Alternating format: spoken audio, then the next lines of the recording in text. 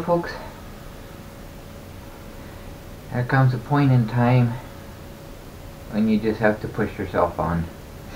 And I have reached that point. I can keep praying for more time with this thing. Unproblematic days. But at some point I have to take responsibility and actually fix it. Or at least try to determine what's wrong with it. So that's the point I'm at today. And I'm forcing myself to come out here. I'm just not going to trust it anymore.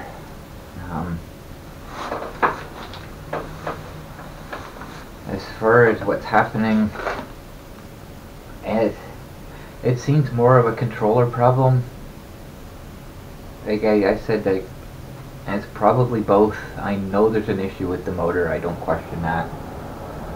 But the hyperspeed, the lack of top end speed going downhill, the error codes,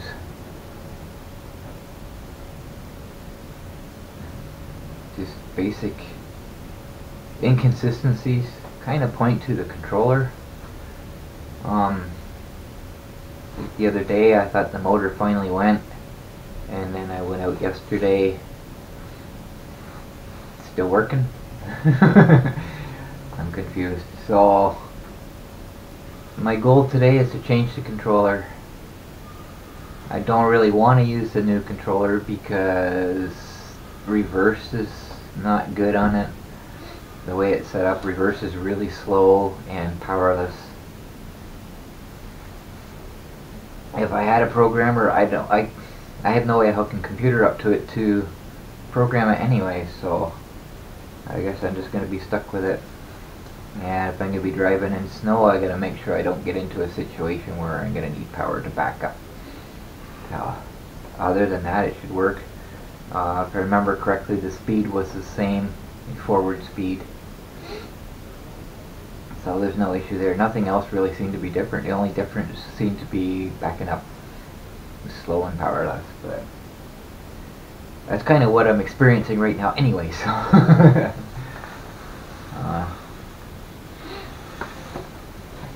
I've been putting this off because I wanted to make the new straps for the seat.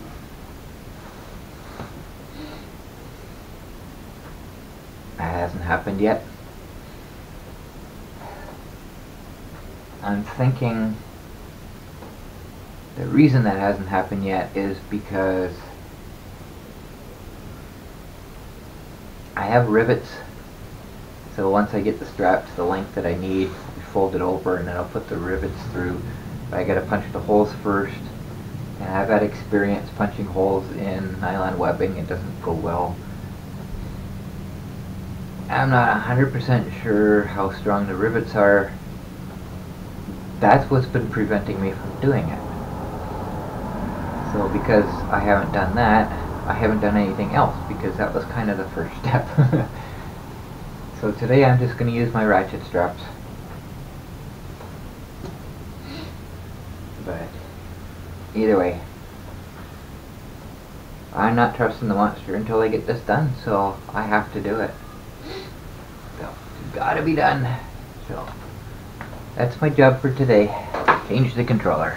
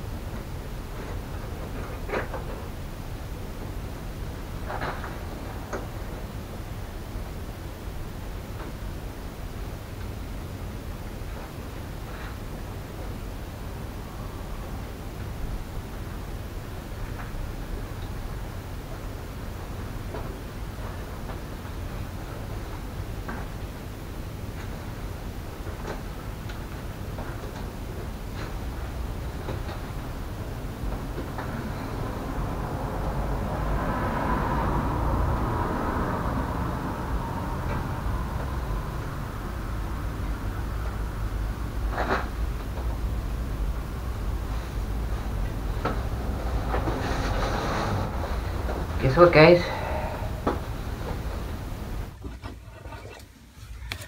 Upon first inspection, we have melting, we have overheating. So that will explain the error code 7 to start with. So so immediately I know I have to replace that plug again. Ow! That hurt. Step 1.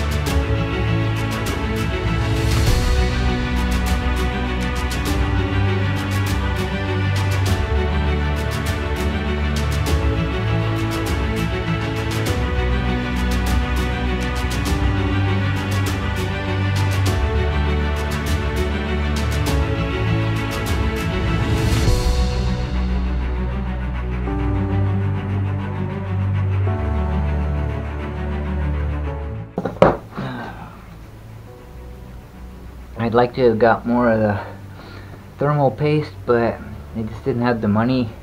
I do now, but I can't wait for it. So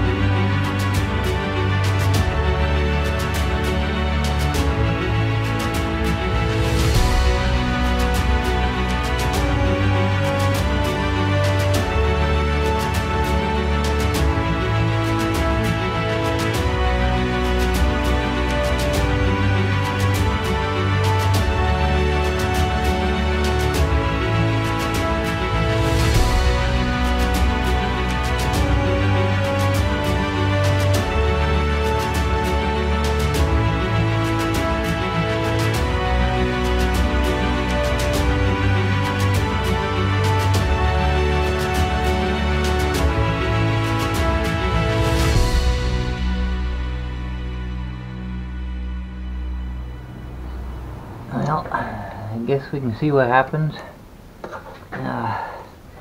I'm not sure if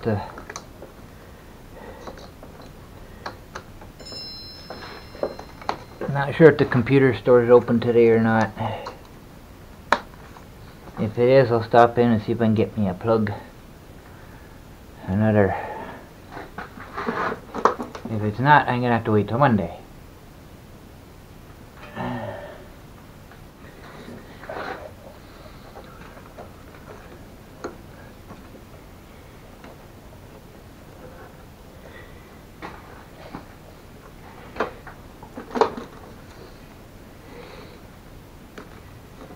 For some reason I'm getting error code 9 here. I know why. Monster's in manual mode. Why do I keep forgetting that? Hey. Oh, good.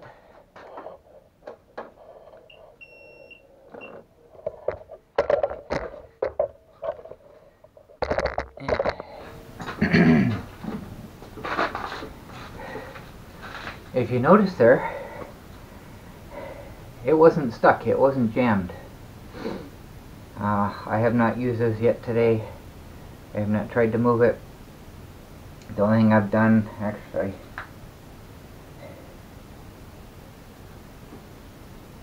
That doesn't qualify. I put it in manual mode so I could push it back to get the seat off. When I do that, it disconnects the brake from the motor, so it will spin the motor, okay. But either way, when I started here, the motor was not seized up. So is it? Possibly. The controller.